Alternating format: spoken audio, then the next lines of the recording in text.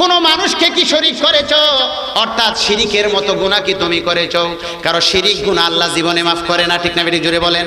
দুনিয়ার যত গুনাহ আছে সমস্ত গুনাহ আল্লাহ তাআলা মাফ করে দিবেন, কিন্তু আল্লাহর সিফত তথা গুনাহগুলির মধ্যে, আল্লাহর জাত তথা সত্তার মধ্যে যদি কোনো মানুষ শরীক করে, ইবাদতের মধ্যে যদি শরীক করে, আল্লাহ ওই গুনাহ কোনোদিন মাফ করবে না, ঠিক না বেঠিক জোরে বলেন? আল্লাহর নবী যুবককে জিজ্ঞাসা করে, আশরাকতা বিল্লাহি শাইআ, তুমি কি আল্লাহর সাথে শরীক করেছো নাকি তুমি কোনো মানুষ হত্যা করে এসেছো? যুবক জবাব দিল, না, আমি মানুষ হত্যা করি নাই, আমি আল্লাহর সাথে আমি শরীক করি নাই। এবার বিশ্বনবী ডাক দিয়ে বলে, ওরে যুবক, তাহলে এমন কি গুনাহ তুমি করেছো যেই গুনাহ আল্লাহর দয়া মায়ার চাইতে আরো বড়, আল্লাহর পৃথিবীর চাইতে আরো বড়? এটা তোমার নিজের মুখেই তুমি বর্ণনা দাও। আল্লাহু আকবার বলেন। এবার যুবক ডাক দিয়ে বলে, হুজুর, ওগো বিশ্বনবী, আমি যদি আমার মুখে আমার এই গুনার কথা আমি যদি বলি, তাহলে আপনার দরবার থেকে দুরু দুরু বলে আপনি আমাকে তাড়িয়ে দিবেন। আমাদের প্রতিষ্ঠা ফখরে বাঙ্গাল মিডিয়া। যাক ভাইরা বন্ধুরা, কোরআনুল কারীমের এক জায়গা থেকে আমি একখানা আয়াতে কারিমা আপনাদের খেদমতে তেলাওয়াত করেছি। নবীজির অসংখ্য অগণিত হাদিসে মুবারাকা থেকে বরকতময় একখানা হাদিসের টুকরা আমি আপনাদের খেদমতে তেলাওয়াত করেছি। হাদিসে মুবারাকা আয়াতে কারিমাকে সামনে রেখে যে বিষয়টি আপনাদের সামনে আলোকপাত করতে চাচ্ছি, সেটা হলো আল্লাহ পাক রব্বুল আলামিন পৃথিবীতে মানুষ পাঠাইছেন। আর দুনিয়া দারুল ইমতিহান, দুনিয়াটা ওইটা পরীক্ষার জায়গা। কিসের জায়গা? জোরে আওয়াজ দিয়ে বলে, কিসের জায়গা? এটা পরীক্ষার জায়গা। আমরা দুনিয়াতে যে যতদিন থাকব আমরা পরীক্ষার মধ্যে আছি। আপনারা জানেন দুনিয়াতে পরীক্ষা দিলে 1 মাস 2 মাস 15 দিন বা নির্ধারিত সময়ের ভিতরে পরীক্ষার ফলাফল দেয়, ঠিক না ঠিক জোরে বলেন? কিন্তু আমরা যে এই পরীক্ষার মধ্যে আছি, সাপোজ ধরে নেন, মনে করেন আমার আপনার বয়স যদি 60 বছর 70 বছর হয়, সাবালকের পর থেকে আমরা পরীক্ষা দিতেই আছি। আমরা পরীক্ষারত অবস্থা আছি, কিন্তু রেজাল্ট কিন্তু এই পৃথিবীতে কি হবে না, আউট হবে না। রেজাল্ট দিবে আমাকে আপনাকে কবরে যাওয়ার পরে। জোরে বলেন সুবহানাল্লাহ। তাহলে দুনিয়াটা যেহেতু পরীক্ষার জায়গা, আমরা পরীক্ষারত অবস্থা আছি, আমরা পরীক্ষা দিচ্ছি। এই পরীক্ষা দিতে গিয়ে কেহ নেক আমল করতেছে, কেহ গুনাহ করতেছে, কেহ পাপাচার অনাচার করতেছে মানুষেরা, ঠিক না বেঠিক জোরে বলেন? আপনারা কথা বলেন, ঠিক না বেঠিক? দুনিয়াটা এমন একটা জায়গা, বান্দা ইচ্ছা করলে সেখানে নেকও করতে পারে, আবার বান্দা ইচ্ছা করলে সেখানে গুনাহের কাজও করতে পারে। দুটোটা করার সুযোগ আছে না নাই? একটু আওয়াজ দিয়ে বলেন, সুযোগ আছে না নাই? আছে। তবে ভাইরা বন্ধুরা, দুনিয়া দারুল ইমতিহান, এটা পরীক্ষার জায়গা, এটা পরীক্ষার কেন্দ্র। আমরা পরীক্ষা দিতেছি বন্ধুগণ। এই পরীক্ষা দিতে গিয়ে খাতার মধ্যে কাহারও আমল নামার মধ্যে নেক, কাহারও আমল নামার মধ্যে গুনাহ কিন্তু জমা হইতেছে, ঠিক না বেটি জোরে বলেন? বান্দা নেক করে অথবা বান্দা গুনাহ করে, ঠিক না বেটি জোরে বলেন? কিন্তু আল্লাহ পাক রব্বুল আলামিন বলেন, দুনিয়া এটা পরীক্ষার কেন্দ্র। দুনিয়ার মধ্যে অনেক ফিতনা ফাসাদের জিনিস আছে, এগুলার মধ্যে লিপ্ত হইয়া বান্দা যখন গুনাহ করে ফেলে, আপনাদের আমাদের গুনাহ আছে না নাই? একটু আওয়াজ দিয়ে বলেন, গুনাহ আছে না নাই? আমাদের গুনাহ আছে। কদমে কদমে আমরা গুনাহ করতেছি, ঠিক না বেঠিক জোরে বলেন?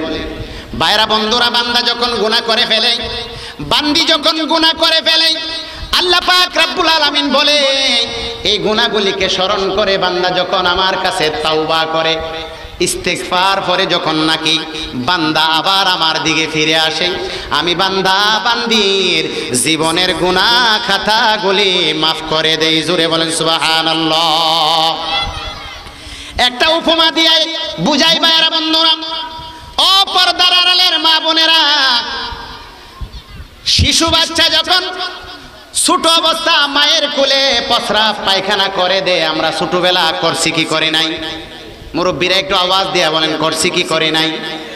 বাচ্চা যখন মায়ের কোলে প্রস্রাব করে দে, মায়ের কোলে যখন বাচ্চা পায়খানা করে দে, আচ্ছা বলেন তো দেখি বাচ্চাটাকে কি আছাড় মেরে ফেলে দে না পরিষ্কার করে আবার কোলে নে? জোরে আওয়াজ দিয়ে বলেন ফেলে দে না কোলে নে?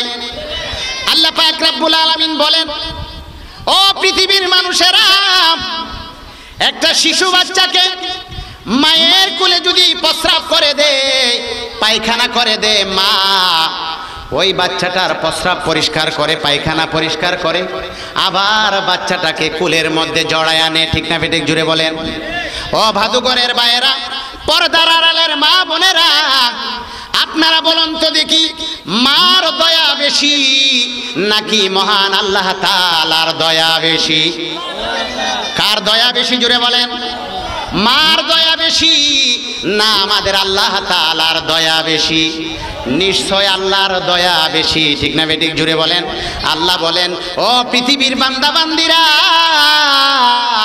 শয়তানের দুখাই পরে যদি কোনো গুনাহ করে ফেলো, গুনার ময়লা যদি তোমার শরীরে লেগে যায়, মা যেরকম বাচ্চাকে পরিষ্কার করে আবার আদর করে কোলে উঠায় আনে, আমি আল্লাহ পাক রব্বুল আলামিনও বান্দা যখন গুনাহ করে, গুনাহটা এটা এক ধরনের ময়লা, এটা হইল অপবিত্র। ঠিক না বেঠিক? জোরে বলেন।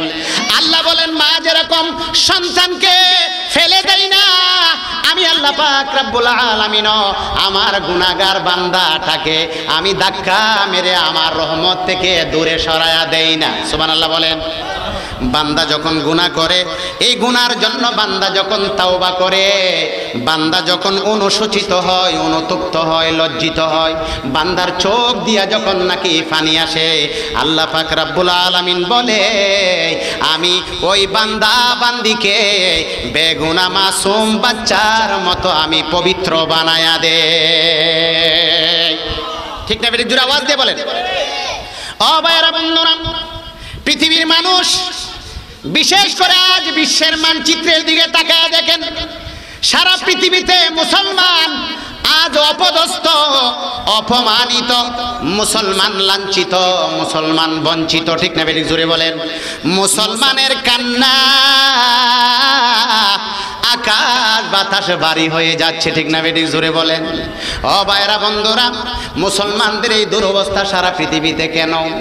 আল্লামা কাসিম নানতুবি রাহমাতুল্লাহি আলাইহি ওনার খুতুবাতে কাসিমের মধ্যে উনি লিখেছেন, পৃথিবীর মানুষ দিন দিন, বিশেষ করে মুসলমানেরা, আল্লাহ থেকে দূরে সরছে, আল্লাহর রহমত থেকে তারা দিন দিন দূরে সরে যাচ্ছে, বিদায় তাদের এত লাঞ্ছনা আর এত অপমানিতা। জোরে বলেন সুবহানাল্লাহ।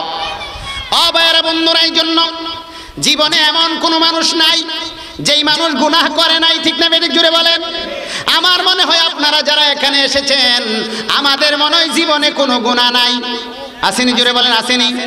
ও ভাইরা বন্ধুরা, গুনাহ যদি বান্দা করে ফেলে আর বান্দা যদি অনুতপ্ত হয়, অনুসূচিত হয়, আল্লাহ কো বান্দারে আমি পবিত্র করে ফেলি, এই ক্ষমতা আল্লাহর আছে না নাই? জোরে আওয়াজ দিয়ে বলেন, আছে না নাই? তুমি ছাড়া কারো কাছে আল্লাহ করিব রুদন, তুমি বিনে কে বুঝিবে আল্লাহ আমরা নিবেদন, তুমি বিনে কে বুঝিবে আল্লাহ আমরা নিবেদন। ঠিক না বেটে? সকলেরই দরওয়াজা হইতে আল্লাহ ফিরিয়া, তোমারি দরওয়াজায় রইলাম বসিয়া, তোমারি দরওয়াজায় রইলাম বসিয়া। আমরা কার দরবারে আছি? জোরে আওয়াজ দিয়ে বলেন, কার? পৃথিবীর কোন মানুষের দরবারে যদি যান, একদিন দিবে আর একদিন দিবে না, কিন্তু আল্লাহর দরবার এমন এক দরবার, যেই দরবারে বান্দা আসলে খালেস ভাবে বান্দা যদি তাওবা করে, অনুসূচিত হয়, অনুতপ্ত যদি বান্দা হয়, চোখ দিয়ে যদি বান্দা পানি ফেলাইতে পারে, আল্লাহ কো ওই বান্দাকে আমি খালি হাতে ফিরাইয়া দেই না। জোরে বলে সুবহানাল্লাহ। ভাইরা বন্ধুরা, এই প্রাসঙ্গিক হাদিস থেকে আপনাদেরকে সুন্দর একটা ঘটনা শোনাচ্ছি, যেই ঘটনা বন্ধুগণ 100 বছর আগের 200 বছর আগের ঘটনা নয়, এখন থেকে 1450 বছর আগের এক যুবকের ঘটনা। কত শত বছর আগে জুড়ে বলেন? 1450 বছর আগের এক যুবকের ঘটনা। খলিফাতুল মুসলিমিন হযরতে ওমর, যিনি অর্ধ জাহানের খলিফা, সারাটা পৃথিবীকে 2 ভাগে ভাগ করলেন। এক ভাগের শাসনকর্তা ছিলেন হযরতে ওমর, খলিফাতুল মুসলিমিন হযরতে ওমর। যে ওমর বড় রাগান্বিত, মেজাজ বড় কঠোর, ঠিক না বেশি জোরে বলেন? হাদিসে আমরা পড়েছি ওমর যে রাস্তা দিয়ে চলে শয়তান পর্যন্ত ওই রাস্তা দিয়ে চলতে ভয় পায়। তার নাম কি জোরে বলেন? ওমর। জোরে আওয়াজ দিয়ে বলেন, তার নাম কি? ওমর। হাদিসের মধ্যে বিশ্বনবী, সাহাবায়ে কেরাম, বিশেষ করে খলিফায়ে আরবাআ, 4 খলিফা সম্পর্কে বিশ্বনবী একখানা হাদিস বর্ণনা করেছেন, শানে সাহাবা। ওই 4 সাহাবীর প্রশংসা নবীজি এখানে করেছেন। ক্বালান নবী সাল্লাল্লাহু আলাইহি ওয়াসাল্লাম, আরহামু উম্মতি বিউম্মতি আবু বকর রাদিয়াল্লাহু তাআলা ওয়া আশাদ্দুহুম ফি আমরিল্লাহি উমর ওয়া আসদাকুহুম হায়াআন উসমান ওয়া আকযাহুম আলী। ও ভাইরা বন্ধুরা, আল্লাহর নবীর সাহাবী হযরতে ওমর, ওমর সম্পর্কে বিশ্ব নবী বলেন আসাদ্দু, বড় কঠোর হযরতে ওমর। দিনের হুকুমের বেলা ওমর বড় কঠোর, মাথা নত যে করে না, বাতিলের বিরুদ্ধে ওমর মাথা নত করতে জানে না। আসাদ্দুহুম ফি আমরিল্লাহি উমর। কে বলেছেন? বিশ্বনবী। বলেন, কে বলেছেন? বিশ্বনবী। নবীর সাহাবী হযরতে আবু বকর সম্পর্কে আল্লাহর নবী বলেন আরহামু উম্মতি বি উম্মতি আবু বকর। সাহাবীদের মধ্যে সবচাইতে নরম আরহাম হযরতে আবু বকর। সুবহানাল্লাহ বলেন। হযরতে উসমান সম্পর্কে বিশ্বনবী বলেন আসদাকুহুম হায়াআন উসমান। সবচেয়ে লজ্জাবতী, লজ্জাশীল ছিল হযরতে উমর, হযরতে উসমান। জোরে বলেন সুবহানাল্লাহ। নবীর সাহাবীদের মধ্যেই হযরতে আলী কাররামাল্লাহু ওয়াজহাহু, ওনার সম্পর্কে বিশ্বনবী বলেন আকযাহুম আলী। নেই পরায়ণ, নেই বিচারের দিক দিয়ে সবচেয়ে নেই পরায়ণ ছিল হযরতে আলী। জোরে বলেন, নাম কি? আরো জোরে আওয়াজ দিয়ে বলেন, নাম কি? হযরতে আলী। বিশ্বনবী সাহাবায়ে কেরামের এখানে মর্যাদা বয়ান করেছেন। যেই কথাটা আমি আপনাদেরকে বোঝাইতে চাচ্ছি বন্ধুগণ, পর্দার আড়ালের মা বোনেরা, হযরতে ওমর অর্ধ জাহানের খলিফা মদিনার রাস্তা দিয়ে বের হয়েছে সকালবেলা। হঠাৎ করে তাকায় দেখে ওমর পাথরের মধ্যে একজন যুবক মাথা ঠেকাইয়া অঝোর নয়নে চোখের পানি ফালায়া ফালায়া কান্দে। সুবহানাল্লাহ কোন? হযরতে ওমর রাস্তার মধ্যে বের হলেন, দেখেন একজন যুবক 20 বছর আনুমানিক বয়স, মাথা পাথরের মধ্যে লাগাইয়া অঝোর নয়নে কান্না করে। এমন ভাবে কান্না করতেছে হযরতে ওমর খলিফাতুল মুসলিমিন, যিনি নাকি বড় কঠোর মেজাজওয়ালা। যুবকের কাছে গেলেন, গিয়া বললেন ও ভাই যুবক, তুমি কেন কান্না করতেছ রে ভাই যুবক? যুবক তুমি কেন কান্না করো? ওই যুবক ডাক দিয়া বলে ওমর, আমি আপনার কাছে বললে কোনো লাভ হবে না, আপনি আমাকে ঘৃণা করবেন, এমনকি আপনি আমাকে হয়তো থাপ্পড় মেরে ফেলতে পারেন, আমি আপনার কাছে বলবো না। হযরতে ওমর বলে তাহলে কার কাছে বলবে? যুবক ডাক দিয়া বলে ভাই ওমর, আমাকে তুমি বিশ্ব নবীর কাছে নিয়ে যাও। সুবহানাল্লাহ বলবেন না? আরো জোরে বলেন না সুবহানাল্লাহ। ও ভাইরা বন্ধুরা, হযরতে ওমর ওই যুবকের হাত ধরলেন, টেনে টেনে ওই যুবককে বিশ্ব নবীর দরবারে নিয়ে গেলেন। বিশ্ব নবী তো এমন নবী, আল্লাহু আকবার, যে রহমতের সাগর, দয়ার সাগর, রাহমাতাল লিল আলামিন নবী, ঠিক না? বেশ জোরে বলেন।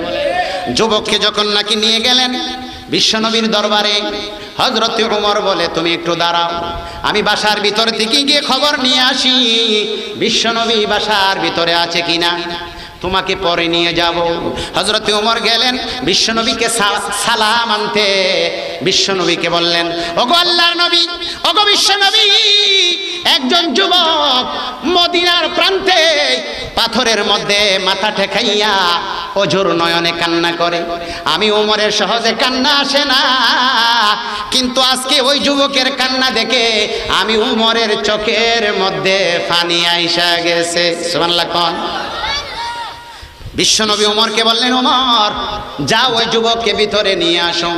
পারমিশন পাইয়া হযরতে ওমর ওই বাড়ির গেটের মধ্যে গিয়া যুবকের হাতে ধইরা বিশ্বনবীর দরবারে নিয়ে আসলেন। যুবক বিশ্বনবীকে সালাম দিলেন, সালাম দিয়া অজর নয়নে আবার কান্না আরম্ভ করে দিলেন। বিশ্বনবী জিজ্ঞাসা করেন, ও যুবক, কেন তুমি কান্না করো রে যুবক?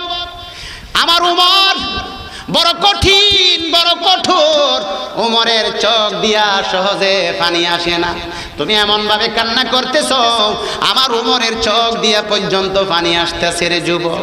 তুমি কি বলতে পারো কেন তুমি এইভাবে কান্না করতেছো? যুবক এবার ডাক দিয়ে বলে, ওগো বিশ্বনবী,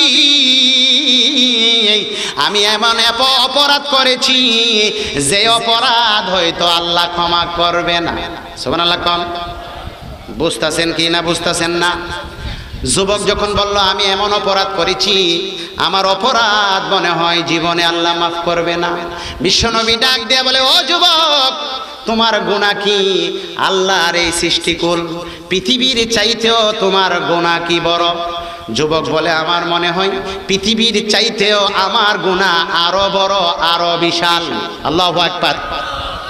বিশ্বনবী আবার ডাক দিয়ে বলে, ও যুবক, পৃথিবীর চাইতে যদি তোমার গুনাহ বিশাল হয়ে থাকে, বড় হয়ে থাকে রে যুবক, আল্লাহর দয়া মায়ার চাইতেও কি তোমার গুনাহ আরো বড়? যুবক চোখের পানি ফালায় আর কান্না করে, আমার মনে হয় আল্লাহর দয়া মায়ার চাইতে আমার গুনাহ আরো বড়, আরো বিশাল। সুবহানাল্লাহ বলে। বিশ্বনবী এবার আশ্চর্য হইয়া ওই যুবকের জিজ্ঞাসা করে, যুবক ভাইরা যারা আপনারা আছেন, ও বুড়া বাবারা, পর্দার আড়ালের মা বোনেরা, আমরা যারা আজকের এই মাহফিলে আসছি, গুনাহ কার জীবনে নাই? অপরাধ কার জীবনে নাই? অপরাধ তো আমরা করে ফেলেছি, গুনাহ তো আমরা করে ফেলেছি, এখন সময় হলো তওবা করে আল্লাহর কাছে ফিরে আসার। ঠিক না বেটে জুড়ে বলেন। কে কে রাজি আছেন? হাত তোলায় দেখান তো দেখি, কে কে রাজি আছেন? আল্লাহ তাআলা কবুল আর মঞ্জুর করুক, সকলে বলেন আমিন। ও ভাইরা বন্ধুরা, এবার বিশ্বনবী ওই যুবককে আশ্চর্য হইয়া জিজ্ঞাসা করে, যুবক, তোমার গুনাহ আল্লাহর এই পৃথিবীর চাইতে আরো বিশাল, তোমার গুনাহ আল্লাহর দয়া মায়ার চাইতে আরো বিশাল। আমার দিকে আপনারা তাকান। বিশ্বনবী এবার জিজ্ঞাসা করে, তাহলে তোমার গুনাহটা তুমি বর্ণনা দাও না। যুবক ডাক দিয়ে বলে, না না না, আমি আমার গুনাহ আপনার কাছে বর্ণনা করব না। বিশ্বনবীর দারুণ সন্দেহ হয়ে গেল। এবার বিশ্বনবী ডাক দিয়ে বলে, যুবককে বলে, তোমার গুনাহ যেহেতু এত বড়, আমার মনে হচ্ছে আকাতালতা নাফসান আহলাকতা নাফসান, ও যুবক, তুমি কি কোনো মানুষকে অন্যায়ভাবে হত্যা করেছো? আল্লাহর সাথে কি তুমি কোনো মানুষকে কি শরীক করেছো? অর্থাৎ শিরিকের মতো গুনাহ কি তুমি করেছো? কারণ শিরিক গুনাহ আল্লাহ জীবনে মাফ করে না। ঠিক না বেটি জুড়ে বলেন। দুনিয়ার যত গুনাহ আছে সমস্ত গুনাহ আল্লাহ তাআলা মাফ করে দিবেন, কিন্তু আল্লাহর সিফত তথা গুণাবলীর মধ্যে, আল্লাহর জাত তথা সত্তার মধ্যে যদি কোনো মানুষ শরীক করে, ইবাদতের মধ্যে যদি শরীক করে, আল্লাহ ওই গুনাহ কোনোদিন মাফ করবে না। ঠিক না বেটি জুড়ে বলেন। আল্লাহর নবী যুবককে জিজ্ঞাসা করে, আশরাকতা বিল্লাহি শাইআ, তুমি কি আল্লাহর সাথে শরীক করেছো নাকি তুমি কোনো মানুষ হত্যা করে এসেছো? যুবক জবাব দিল, না, আমি মানুষ হত্যা করি নাই, আমি আল্লাহর সাথে আমি শরীক করি নাই। এবার বিশ্বনবী ডাক দিয়ে বলে, ওরে যুবক, তাহলে এমন কি গুনাহ তুমি করেছো যেই গুনাহ আল্লাহর দয়া মায়ার চাইতে আরো বড়, আল্লাহর পৃথিবীর চাইতে আরো বড়? এটা তোমার নিজের মুখেই তুমি বর্ণনা দাও। আল্লাহু আকবার বলেন। এবার যুবক ডাক দিয়ে বলে, হুজুর, ওগো বিশ্বনবী, আমি যদি আমার মুখে আমার এই গুনার কথা আমি যদি বলি, তাহলে আপনার দরবার থেকে দুরু দুরু বলে আপনি আমাকে তাড়িয়ে দিবেন, আপনি আমাকে তাড়িয়ে দিবেন, এত বড় গুনাহ আমি করেছি। বিশ্বনবী ডাক দিয়ে বলে, তোমার গুনার বর্ণনা দাও না রে যুবক। এবার যুবক বলে, ওগো নবীজি, আমার মতো নিকৃষ্ট গুনাহগার এই পৃথিবীতে আর কেহ নাই, এটা আমার মন বলতেছে। নিজে নিজে আবার গুনার বর্ণনা দিতেছে। সুবহানাল্লাহ কন্যা। কিসের বর্ণনা দিতেছে? গুনাহের। ও ভাইরা বন্ধুরা, যুবক কান্না করে আর গুনাহের বর্ণনা দেয়। বিশ্বনবী তাকায় রইলেন ওই যুবকের চেহারার দিকে, চোখ দিয়া পানি পড়তেছে। যুবক বর্ণনা দিচ্ছে, হুজুর আমি নিকৃষ্ট গুনাহগার, আমি নিকৃষ্ট চরিত্র মানের লোক হুজুর, আমার গুনাহ আল্লাহ মাফ করবে না। আমি কেমন গুনাহ করেছি হুজুর? আমি বালেগ হওয়ার পর থেকেই আমি এমন একটা নিকৃষ্ট কাজ করতাম গো নবীজি। সেটা কি? বিশ্বনবী বলে, সেটা কি? যুবকে বলে, হুজুর মদিনাতে যত লোক মারা যায় লাশটাকে দাফন করে আসতে দেরি হয়, কিন্তু আমি ওই খনন করে, কবরকে খনন করে ওই কাফনটা চুরি করতে আমার দেরি হয় না। জোরে বলেন নাউজুবিল্লাহ। ও হুজুর আমি হইলাম মদিনার একজন কাফন চোর। কি চোর? জোরে বলেন। কাফন চোর। জোরে আওয়াজ দিয়ে বলেন, কি চোর? তাহলে আপনাদের দৃষ্টিতে এটা কি বড় নিকৃষ্ট গুনাহগার না? আর জোরে আওয়াজ দিয়ে বলেন, নিকৃষ্ট গুনাহগার নেই? ও ভাইরা বন্ধুরা, বিশ্বনবীকে ওই যুবক বলতেছে, হুজুর আমি একটা মানুষ মারা গেলে কবরে রাখার পরে আমি কবরটা থেকে কাফনটা আমি খুলে নিয়ে আসি লাশ থেকে, এটা ছিল আমার কাজ হুজুর। এই ধরনের অপরাধের কাজ আমি চালিয়ে যাচ্ছি হুজুর, আমি বড় গুনাহগার। একদিনের ঘটনা, বিশ্বনবী মদিনার মধ্যে সবচেয়ে বড় সুন্দরী, সবচেয়ে বড় রূপসী একটা যুবতী মারা গেল। ইয়ং বয়সের, অল্প বয়সের, এর চাইতে রূপসী, এর চাইতে সুন্দরী মেয়ে, মহিলা আর মেয়ে যুবতী মদিনাতে আর হতে পারে না। লোকেরা আমাকে খবর দিল ওই জায়গাতে সুন্দরী যুবতীটা ইন্তেকাল করেছে, লোকেরা তাকে দাফন করে এসেছে। আমি আমার অভ্যাস অনুযায়ী রাত্রের বেলা টর্চ লাইট নিয়ে ওই কবরের কাছে চলে গেলাম, ওই যুবতীর কবরটাকে আমি খনন করলাম। ওই খনন করে প্রতিদিনের অভ্যাস অনুযায়ী কাফনটা আমি চুরি করে নিয়ে আসলাম। নাউজুবিল্লাহ বলেন। কি চুরি করে নিয়ে আসলাম? কাপন। ও ভাইরা বন্ধুরা, যখন আমি কাপন চুরি করে নিয়ে আসতেছি, ইবলিস শয়তান আমার মনের মধ্যে ওয়াসওয়াসা দিছে, শয়তানে প্রবঞ্চনা আমাকে দিয়েছে। ডাক দিয়ে বলতেছে, ও যুবক সুবর্ণ সুযোগ এসেছে, জীবনে এই সুযোগ আর আসবে না, জীবনে এই সুযোগ আর আসবে না। শয়তানে আমাকে প্রবঞ্চনা দিল, প্রবঞ্চনা দিল। কি প্রবঞ্চনা? মদিনাতে এত সুন্দরী আর কোনো যুবতী নাই, এটা হইল সুন্দরী যুবতী মারা গেছে, সুবর্ণ সুযোগ। নাউজুবিল্লাহ, তোমার মনোবাসনা এই লাশের সাথে তুমি পুরা করতে পারবে, এমন একটা প্রবঞ্চনা শয়তান আমার অন্তরে দিল। জোরে বলেন নাউজুবিল্লাহ। ও ভাইরা বন্ধুরা, যুবকটি বর্ণনা দিচ্ছে নিজের গুনাহের। এই জন্য বলেছে, আমার গুনাহের মতো এত বড় গুনাহ হয়তো পৃথিবীতে আর কেহ করে নাই। ওগো বিশ্বনবী, এবার কাফন নিয়ে আমি ক্ষমতা হই নাই, আমি আমার প্রবঞ্চনা অনুযায়ী আমি আবার কবরে গেলাম। টর্চ লাইট মেরে দিকে আসলে যুবতী বড় সুন্দরী, যে কোনো পুরুষের চোখ, যে কোনো পুরুষের লালসা লালা পরে যাবে, জিহ্বা থেকে পানি বের হবে। নাউজুবিল্লাহ বলেন। এই প্রবঞ্চনা যখন শয়তান আমাকে দিল, আমি আমার অভ্যাস অনুযায়ী ওই যুবতীর সাথে নাউজুবিল্লাহ অপকর্ম জেনা আমি আরম্ভ করে দিলাম। বলেন না নাউজুবিল্লাহ। ও ভাইরা বন্ধুরা, বিশ্বনবীকে ওই যুবকে তার গুনাহের কথা বর্ণনা দিতেছে, বিশ্বনবীর চোখ দিয়ে পানি আসতেছে। যুবক ডাক দিয়ে বলে, ওগো বিশ্বনবী, আমি আমার মনোবাসনা ওই লাশের সাথে আমি পূরণ করেছি, যুবতীর লাশের সাথে মনোবাসনা যখন আমি পূরণ করি, যুবতী আমাকে কোনো কিছু বলে নাই। আমি যখন আমার কাজটাকে সম্পাদন করে যখন আমি চলে আসব, এবার যুবতী মুখ দিয়ে ডাক দিয়ে বলে, তার জুবান খুলে গেছে, বলতেছে, ইত্তাকিল্লাহ, ও যুবক তোমার কি আল্লাহর ভয় হয় না? আল্লাহু আকবার।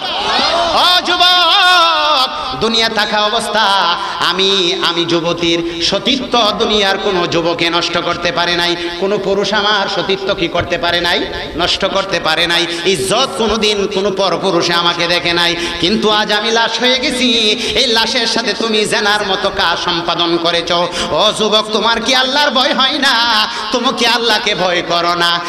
যুবতী যখন কবর থেকে এভাবে আমাকে আওয়াজ দিল, আমার কলিজার ভিতরে কম্পন আরম্ভ হয়ে গেল। জোরে বলেন আল্লাহু আকবার। ও ভাইরা বন্ধুরা, যুবতী আমাকে ডাক দিয়ে বলল ইত্তাকিল্লাহ। ও যুবক, আল্লাহকে ভয় করো না। আমি ছিলাম সতী, পবিত্র নারী, পবিত্রা নারী ছিলাম। দুনিয়াতে আমার সতীত্ব নষ্ট করতে পারে নাই, কিন্তু তুমি আমার লাশের সাথে এই ধরনের কাজ তুমি করেছো। কঠিন ময়দানে মাশরে আল্লাহ পাক রাব্বুল আলামিন হতে পারে আমাকে জেনাকারিনী মহিলাদের সাথে দাঁড় করাবে। রে যুবক, আমার চরিত্র তো নষ্ট হওয়ার না, আমার সতীত্ব তো দুনিয়া থেকে নষ্ট করতে পারে নাই। তোমার কারণে জেনাকারিনী মহিলাদের সাথে আমাকে আল্লাহ হয়তো দাঁড় করাবে। তোমার কি আল্লাহর ভয় হয় না? যুবক ডাক দিয়া বলে, যখন মহিলা এভাবে বলল, তোমার কি আল্লাহর ভয় হয় না? আমার আল্লাহর ভয় অন্তরের ভিতরে এমন ভাবে আমাকে নাড়া দিয়েছে, এমন ভাবে আল্লাহর ভয় আমার অন্তরের ভিতরে ঢুকে গেছে, আমার মধ্যে শরীরের মধ্যে কম্পন সৃষ্টি হয়ে গেছে। জোরে বলেন সুবহানাল্লাহ।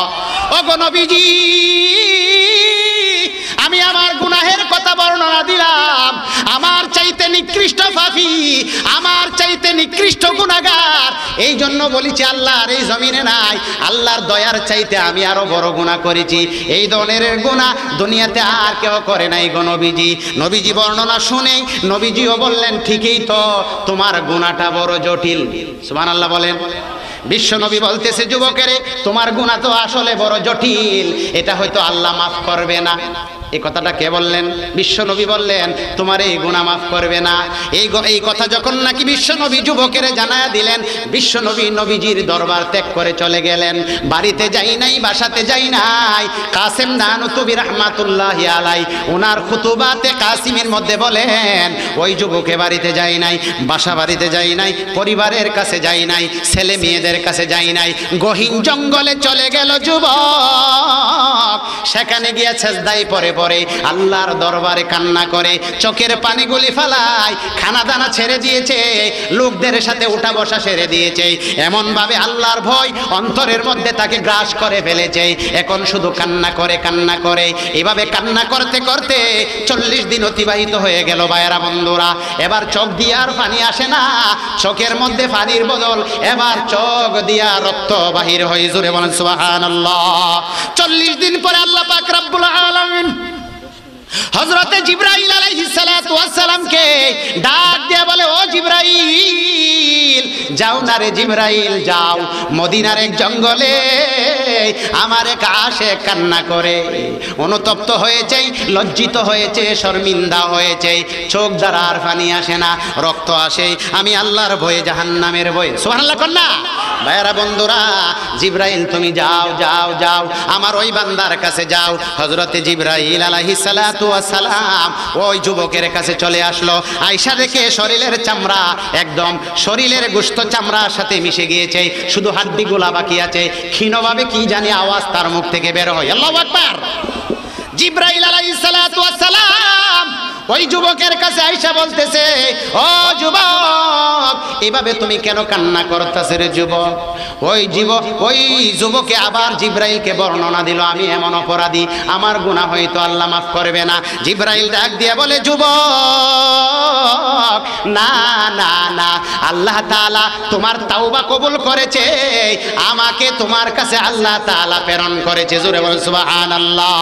ও জিবরাইল, ও যুবক, আল্লাহ তাআলা তোমার তাওবা কবুল করেছে, তোমাকে আল্লাহ তাআলা পুত পবিত্র বানায়া দিছে রে, তোমার আর কোনো গুনাহ নাই। এবার জিবরাইল আলাইহিস সালাতু ওয়াস সালামকে আল্লাহ পাক রব্বুল আলামিন অর্ডার দিল, জিবরাইল ওই যুবকের হাত ধরো, হাত ধইরা ওই যুবককে নিয়ে যাও বিশ্বনবীর দরবারে। সুবহানাল্লাহ বলেন। কার দরবারে? জোরে বলেন। বিশ্ব নবীর দরবারে। জিব্রাইল আলাইহিস সালাতু ওয়াস সালাম ওই যুবককে টেনে টেনে নিয়ে গেলেন বিশ্ব নবীর দরবারে। গিয়া জিব্রাইলকে শিখাইয়া দিলেন আল্লাহ পাক রব্বুল আলামিন আমার নবীকে দুইটা প্রশ্ন আপনি করবেন ও জিব্রাইল। জিব্রাইলের দুইটা প্রশ্নের মধ্যেই প্রথম প্রশ্ন ছিল, ও জিব্রাইল আমার নবীকে আপনি গিয়া জিজ্ঞাসা করবেন, নবীরে জিজ্ঞাসা করবেন সারা পৃথিবীর মালিক কি আমার নবী নাকি আমি আল্লাহ? বিশ্ব নবীর কাছে জিব্রাইল গেলেন, গিয়া বললেন, ওগো আল্লাহর নবী, আল্লাহ আমাকে বলেছে আপনাকে জিজ্ঞাসা করার জন্য এই পৃথিবীর মালিক কি আপনি না আল্লাহ? বিশ্ব নবী ডাক দিয়ে বলে, জিব্রাইল কি প্রশ্ন করেছিল তুমি জিব্রাইল আমাকে? পৃথিবীর মালিক তো আমি না, বরং পৃথিবীর মালিক হইল আল্লাহ। এমনকি আমি মুহাম্মদ সাল্লাল্লাহু আলাইহি ওয়াসাল্লামের মালিকও আল্লাহ। জোরে বলেন সুবহানাল্লাহ। এবার জিব্রাইল আল্লাহর নবী বিশ্ব নবীকে ডাক দিয়া বলেন, ওগো বিশ্ব নবী, আল্লাহ জিজ্ঞাসা করেছে পৃথিবীর বান্দাদের গুনাহ মাফ করার দায়িত্ব কি আপনার কাছে না আল্লাহর কাছে? আপনারা কি মনে করেন গুনাহ মাফের দায়িত্ব কি বিশ্ব নবীর কাছে না আল্লাহর কাছে? গুনাহ কে মাফ করতে পারে? জোরে আওয়াজ দিয়ে বলেন, আরো জোরে আওয়াজ দিয়ে বলেন, কে মাফ করতে পারে? আল্লাহ। জিব্রাইল জিজ্ঞাসা করলো বিশ্ব নবীকে, আল্লাহ আমাকে বলেছেন আপনাকে জিজ্ঞাসা করার জন্য গুনাহ মাফ করার ক্ষমতা কি আপনার হাতে না আল্লাহর হাতে? বিশ্ব নবী ডাক দিয়ে বলে, ওরে জিব্রাইল, না না না, গুনাহ মাফের দায়িত্ব আমার হাতে না, গুনাহ মাফের দায়িত্ব আমার মহান আল্লাহর হাতে। জোরে বলেন সুবহানাল্লাহ। কার হাতে? জোরে আওয়াজ দিয়ে বলেন, কার হাতে? আল্লাহ পাক রব্বুল আলামিন জিব্রাইলকে শিখাই দিলেন, ও জিব্রাইল, পৃথিবীর মালিক যদি আমার বন্ধু না হয়ে থাকে, বান্দাদের গুনাহ খাতা মাফ করার দায়িত্ব যদি আমার বন্ধুর হাতে না থেকে থাকে, গুনাহ মাফের দায়িত্ব হলো আমার হাতে। আমার বন্ধুকে জানায়া দেন যে যুবককে বিশ্বনবী জটিল বড় জটিল বলে, বড় অপরাধী বলে তাড়ায়া দিছিল, আমি আল্লাহ পাক রব্বুল আলামিন ওই কাফন চোর যুবকের যে নাকি যুবতীর ইজ্জত হরণ করেছে তার জীবনের গুনাহ খাতা আমি আল্লাহ মাফ করে দিয়েছি। সুবহানাল্লাহ। একটু জিকির করেন, লা ইলাহা ইল্লাল্লাহ, লা ইলাহা লা ইলাহা ইল্লাল্লাহ, লা ইলাহা ইল্লাল্লাহ। এই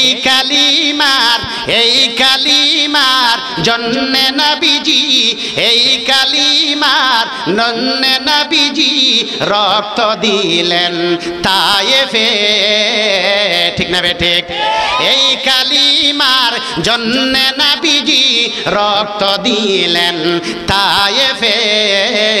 জান চলে যাই, মান চলে যাই, তবু জুবানে ইল্লাল্লাহ, লা ইলাহা ইল্লাল্লাহ, লা ইলাহা ইল্লাল্লাহ, লা ইলাহা ইল্লাল্লাহ। এই কালিমার জন্নে হুসাইন, এই কালিমার জন্নে হুসাইন রক্ত দিলেন কারবালায়। ঠিক না বেঠে? এই কালিমার জন্নে হুসাইন রক্ত দিলেন কারবালায়। জান চলে যাই, মান চলে যাই, বলেন, জান চলে যাই, মান চলে যাই, তবু জুবানে ইল্লাল্লাহ, লা ইলাহা ইল্লাল্লাহ, লা ইলাহা ইল্লাল্লাহ, লা ইলাহা ইল্লাল্লাহু মুহাম্মাদুর রাসূলুল্লাহ সাল্লাল্লাহু আলাইহি ওয়াসাল্লাম। আমরা যে গুনাহ করেছি এই গুনাহকে মাফ করনে ওয়ালা কে? আরো জোরে আওয়াজ দিয়ে বলেন কে? এই জন্য হযরতে ইব্রাহিম আলাইহিস সালাতু ওয়াস সালাম, হযরতে ইব্রাহিম আলাইহিস সালাতু ওয়াস সালাম তার জাতিদেরকে বলল, তাস্তাগফিরু রাব্বাহুম ইন্নাহু কানা গাফফারা। হে আমার জাতি, তোমরা ইস্তেগফার করো, ক্ষমা চাও। কার কাছে? জোরে আওয়াজ দিয়ে বলেন কার কাছে? আল্লাহর কাছে ক্ষমা চাও। এখন বলতে পারেন বন্ধুগণ, আমরা আল্লাহর কাছে কেন ক্ষমা চাইব? পর্দার আলের মা বোনেরা বলতে পারে আমরা আল্লাহর কাছে কেন চাইব? আল্লাহ তাআলা বলেন ইন্নাহু কানা গাফফারা, আল্লাহর নাম হচ্ছে গাফফার। ঠিক না বেঠিক? জোরে বলেন। বান্দা যখন গুনাহ করে এই গুনাহকে একমাত্র কে মাফ করার ক্ষমতা রাখে? আরে জোরে আওয়াজ দেব না, কে রাখে? ও ভাইরা বন্ধুরা, আর বেশি সময় আমার হাতে নাই। হাকিমুল উম্মত মুজাদ্দিদে মিল্লাত শাহ আশরাফ আলী থানভী রাহমাতুল্লাহি আলাইহি ওনার মালফুজাতের মধ্যে আরো একটা সুন্দর ঘটনা এনেছেন বন্ধুগণ। কেমন ঘটনা? ওই তদানীন্তনকালীন সময়ের এক বড় মওদুদি শরাব পানকারী এক ব্যক্তি, যার নাম হইল মালিক বিন দিনার। নামটা কি? জোরে বলেন। মালিক বিন দিনার। থানভী রাহমাতুল্লাহি আলাইহি ওনার কিতাবে লিখেছেন ওই মালিক বিন দিনার ছিল প্রাথমিক যুগে মদ পানকারী একজন লোক, আল্লাহর নাফরমান। জোরে বলেন নাউজুবিল্লাহ। মদ পান করা যার নেশা ছিল ভাইরা বন্ধুরা, সরকারি চাকরিজীবী ছিল, কিন্তু মদের আড্ডার মধ্যে ডুবে থাকতো মালিক বিন দিনার। তার 3 বছর বয়সের একটা ছোট বাচ্চা ছিল বন্ধুগণ, মেয়ে বাচ্চা ছিল, কন্যা সন্তান। একদিন মদের বোতল হাতে নিয়েছে মালিক বিন দিনার। ওই ছোট বাচ্চা কন্যা থাপ্পড় মেরে মালিক বিন দিনারের হাতের মদের বোতল ফালায়া দিল। আল্লাহু আকবার। মেয়েটা যখন মদের বোতল থাপ্পড় মেরে ফেলে দিলেন বন্ধুগণ, মালিক বিন দিনার একটু রাগান্বিত হলেন। এখন নিজের কন্যা, আদরের কন্যা, কিছু করা যায় না বন্ধুগণ। ঠিক না বেঠিক? জোরে বলেন। কন্যারে, নিজের আদরের সন্তানকে কে আদর না করে? ঠিক না বেঠিক? জোরে বলেন। মদের বোতল ফালায়া দিলেন থাপ্পড় মেরে। ঘটনাক্রমে কিছুদিন পরে ওই মালিক বিন দিনারের 3 বছরের শিশু কন্যাটা ইন্তেকাল করেছেন, মৃত্যুবরণ করেছেন। ইন্তেকালের পরে মালিক বিন দিনার একদিন ঘুম গিয়েছেন। স্বপ্নে যুগে দেখতেছেন ঘুমের ঘরের মধ্যে এক অজগর সাপ ওই মালিক বিন দিনারকে পিছন থেকে ধাওয়া করতেছে, ধাওয়াইতেছে। সুবহানাল্লাহ বলবেন না? ও ভাইরা বন্ধুরা, ওই মালিক বিন দিনার মেয়ের ইন্তেকালের পরে স্বপ্নে দেখেন ওনাকে সাপে দৌড়া। কিসে দৌড়া? জুড়ে বলেন। সাপে দৌড়া, অজগর সাপ। বন্ধুগণ, আমার আলোচনাও শেষ। সাপে দৌড়া করে, উনি দৌড়াইতে থাকে সাপ থেকে বাঁচার জন্য, কারণ সাপ দেখলে কে না ভয় পায়। ঠিক না? জুড়ে বলেন। সাপে দৌড়া করে উনি বাঁচতে চায়। সামনে গিয়া এক বৃদ্ধ লোক, দাড়িওয়ালা, ওই বৃদ্ধ লোকের কাছে ডাক দিয়ে বলে, ও বাবা, আপনি আমাকে একটু সাহায্য করেন না? পিছনের দিক থেকে আমাকে সাপ দাওরা করছে, দৌড়াইতেছে। বৃদ্ধ লোক জবাব দিল, তোমার এই অজগর সাপ থামানের মতো শক্তি আমার কাছে নাই। আল্লাহু আকবার। মালিক বিন দিনার সামনের দিকে অগ্রসর হতে লাগলো। আমার কথা নয় বন্ধুগণ, যদি আমার কথা বলতাম আপনারা গ্রহণ করতেন না, উলামায়ে কেরাম গ্রহণ করতো না।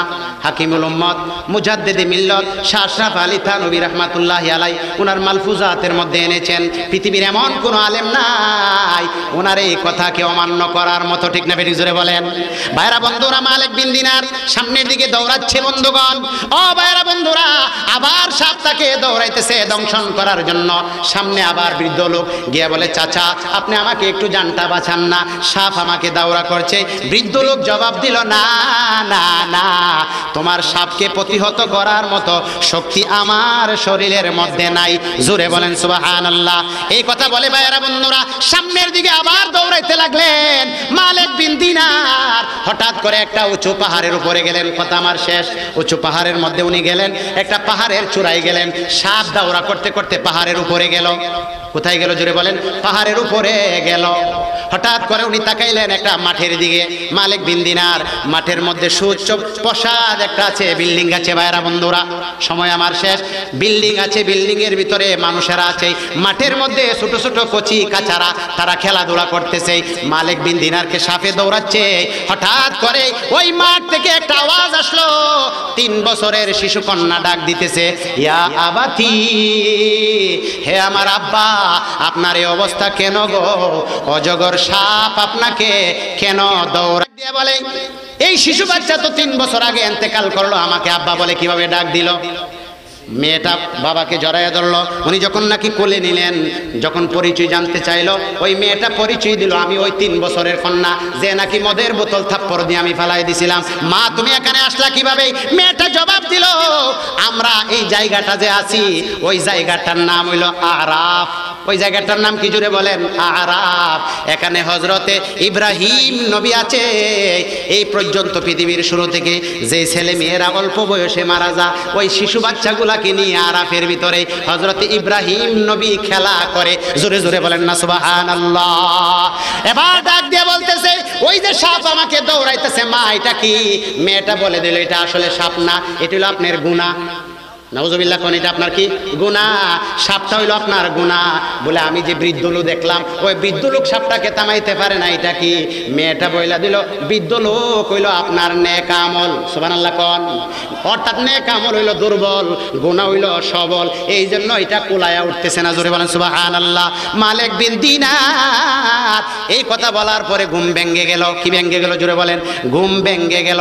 ঘুম যখন নাকি ভেঙে গেল, উনি বুঝতে পারলো জীবনে আমি বড় অন্যায় করেছি, আর আমার সময় নাই, এখন আমার সময় এসেছে মহান আল্লাহর কাছে তওবা করার। জোরে বলেন না সুবহানাল্লাহ। যাক ভাইরা বন্ধুরা, আজকের এই মাহফিলকে তাওবার মাহফিল হিসেবে ধরে নিতে পারেন। আমরা এমন কোনো মানুষ নাই জীবনে আমরা গুনাহ খাতা করি না। মানুষ বলতেই মানুষের গুনাহ আছে। গুনাহ মানি ময়লা, গুনাহ মানি অপবিত্র।